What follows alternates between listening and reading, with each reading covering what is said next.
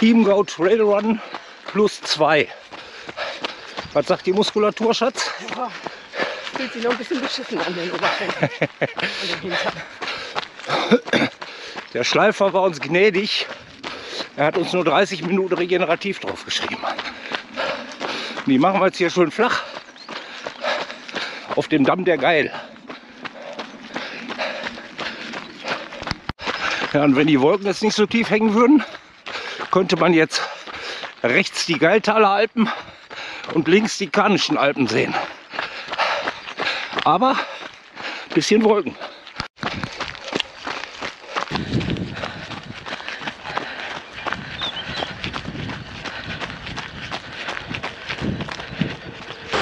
Rauschende Wasserfälle. Richtig schönes Stück hier über die Wiese.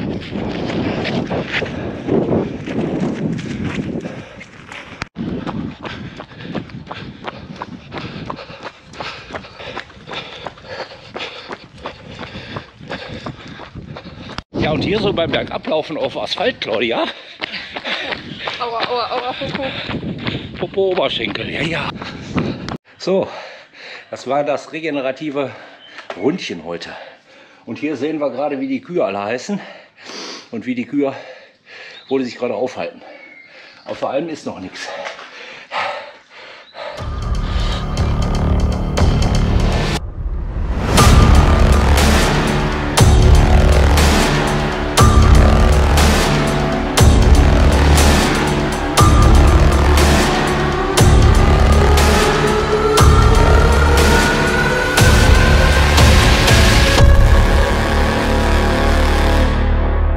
Was sehen wir da? Eine Schlange. Face to face. Gefährlich ist.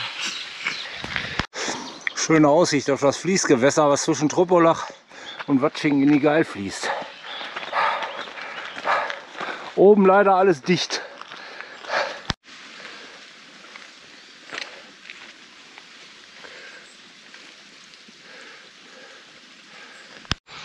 Also die Salamander haben uns da heute angetan, ne?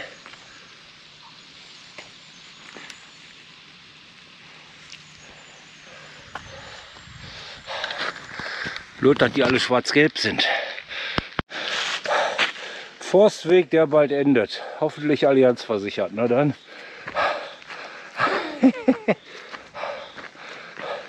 Ja, wenn die Markierung hier nicht wäre, würde man das kaum als Weg erkennen.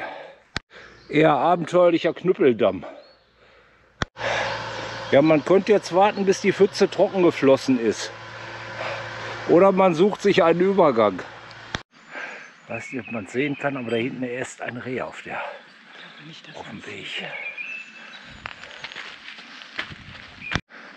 Da springt es hinweg. Ja, hier hätte man eine schöne Aussicht auf den Trockhofel und Truppolach haben können. Leider alles in diesigen milchigen Brei versunken. Flora und Fauna des Geiltals. Oder wie? Bevor das dann geht ja zur anderen Seite. Schon wieder Salamander auf der Straße. Ja, schöne Wasserfälle hat es hier genug. Ist auch feucht genug. Der nächste Wasserfall rauscht. Ja, und wenn hier die Bretter liegen und da ein breiter Bach ist, da baut der Ingenieur am Rücken.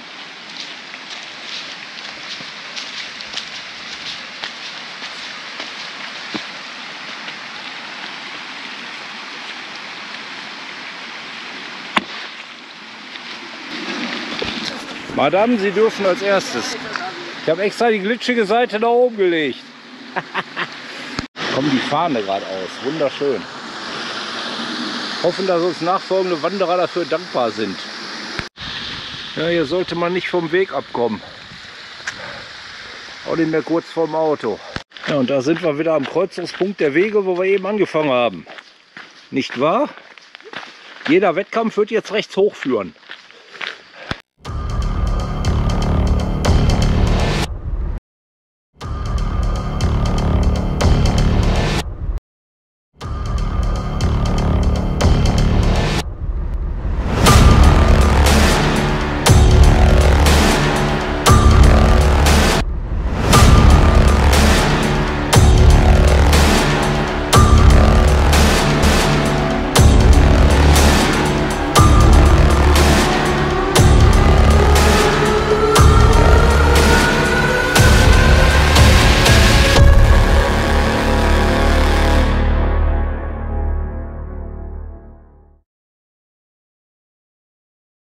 Erstes richtiges Bergtraining. 2 Stunden Berg hoch, 1 Stunde runter oder so. Haben uns erstmal für einen relativ leichten Straßenkurs entschieden. Gucken, wie hoch wir kommen.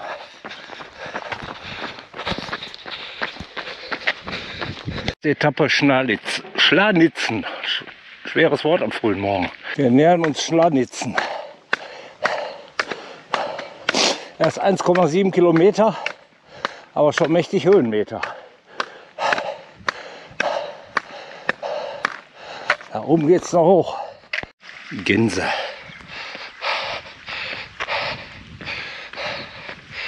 Und wieder der Running Gag, die Wasserfälle. So, da kommt der Tunnel unter der Talabfahrt.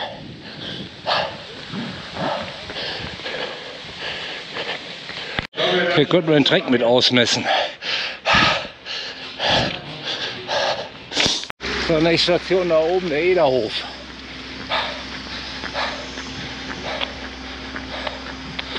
Kurz danach hört der Asphalt auf. Ja, da oben ist der i.d.R. Da vorne ist der i.d.R. Kann man gut essen. Alles leider wie so vieles im Moment Betriebsferien. Ist halt tote Saison. Bis 7. Juni. Ja, ja. So, von hier an wird die Asphaltstraße erstmal schlecht und dann hört sie gleich ganz auf.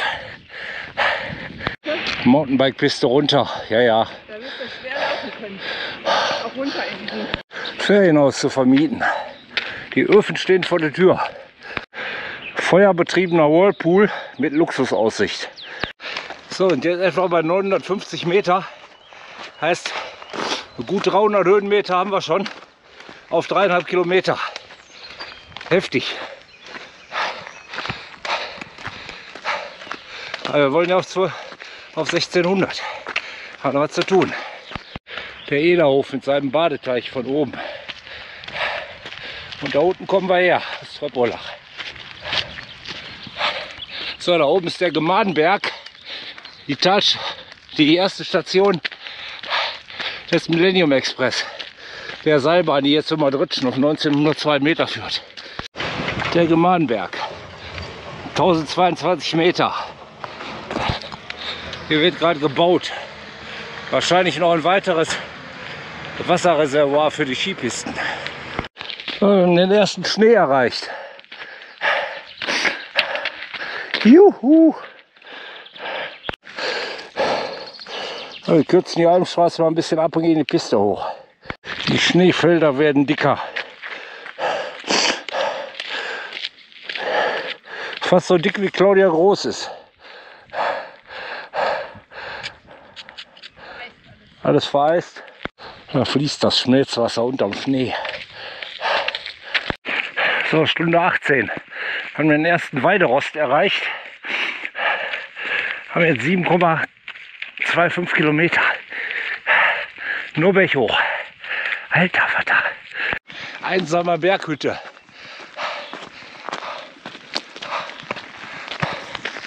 Und rauschende Wasser.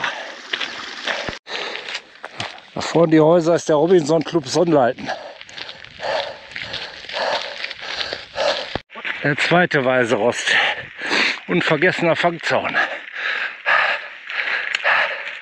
Da oben konnte man jetzt theoretisch den Trogkofel sehen, aber nur theoretisch.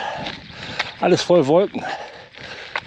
Ja, das Rauschen von dem Wasser da hinten an der hellen Linie hört man bis hier. So, hier teilt sich der Weg. Links geht es zur Rudnikalm und rechts geht es zu unserer Tröpolacher Alm, die etwa 200 Meter höher liegt als die Rudnikalm. Dann mal los. Der Schnee nimmt zu. So, da oben taucht die Tröpolacher Alm auf. Dieses erhabene Gefühl, wenn die Alm vor dir auftaucht. Einsam und verlassen liegt die Alm. Im Nebel über den Wolken. Tja, 1600 ein paar kleine Meter. Tröpolacher Alm. Da ist noch Eis auf dem Teich. So, wir gehen jetzt wieder runter.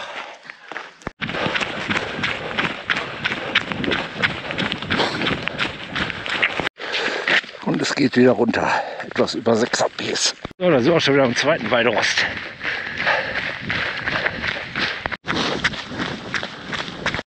Man läuft hier auf eine traumhafte Aussicht zu. Um diese Kurve. Hammer.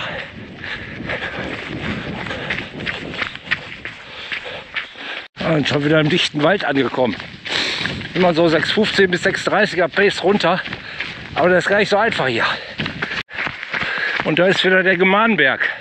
Schon über 600 Höhenmeter runter.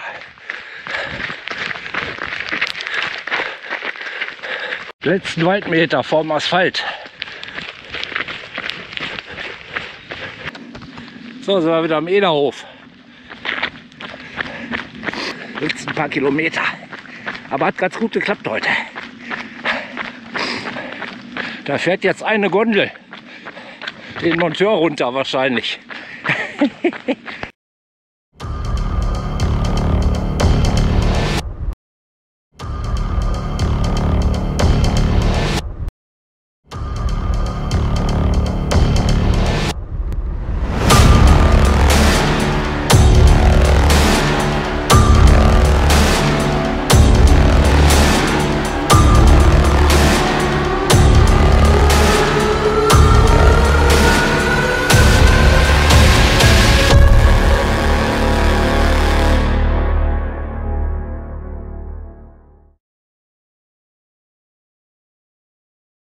Nächste Trainingseinheit, Stündchen, war das regenerativen Trail oder so? Schwer zu finden. Das Wetter meint es nicht gut mit uns. Ständiger Dauerregen angesagt. Sieht man auch schon bei den örtlichen Wasserläufen. Alter Schwede. Ja, das stößt schon auf ganz profane Hindernisse. Wie zum Beispiel knöcheltiefe Pfützen hier.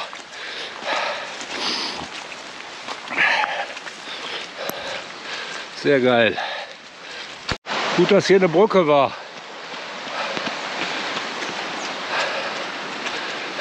Ja, zumindest interessante Streckenführung.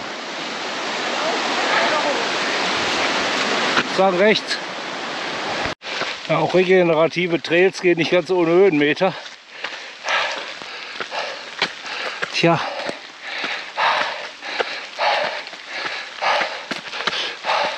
die Fernsicht ist echt beeindruckend. So, jetzt zum Wasserfall. Eigentlich fällt schon genug Wasser. Serpentine schlängelt sich durch den Wald. Matschiges Geläuf und berghoch. Herrlich. Ja, Tor zu, da müssen wir abenteuerliche Wege wählen. Bisschen Single Trails.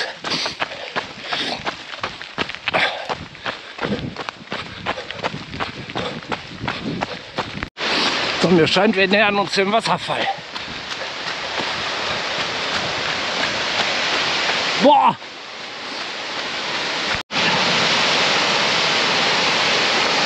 Ja, der hat was.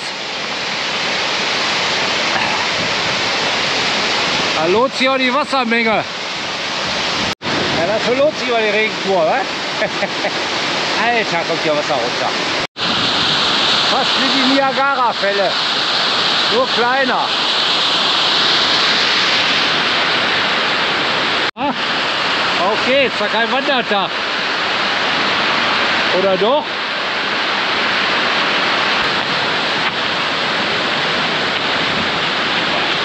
Was macht das bisschen Wasser vom Himmel? Schafe. So, ist der letzte Berg, hoffe ich, im Dauerregen.